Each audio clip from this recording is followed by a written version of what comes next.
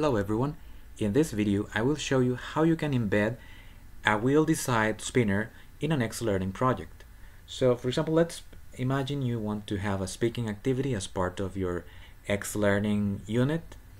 So you may simply have a list of topics, a list of questions for the students to work with.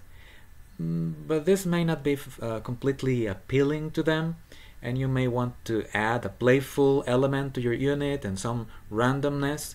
So there's this website called wheeldecide.com in which you can generate spinners, and here's an example.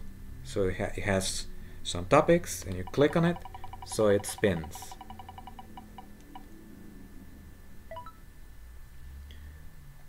Okay, so you can personalize the spinners.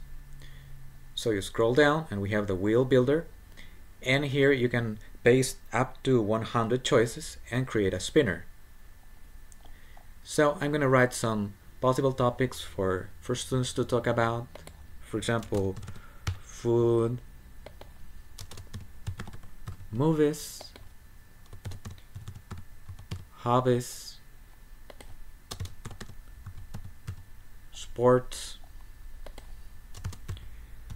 family, and you can go on with as many choices as you want, up to 100 choices.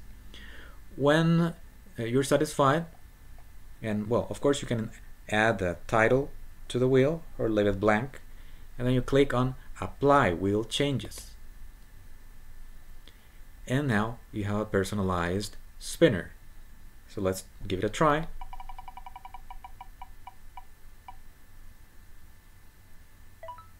Okay, so it's working properly. Now we need to use this button called embed wheel. So you copy all this code, then go to Exe Learning. You need to insert a text box, look for the button called Insert Edit Embedded Media, tab called Code, you paste the code there, click on OK, and close the editor, and you have a spinner right in Exe Learning. So let's give it a try.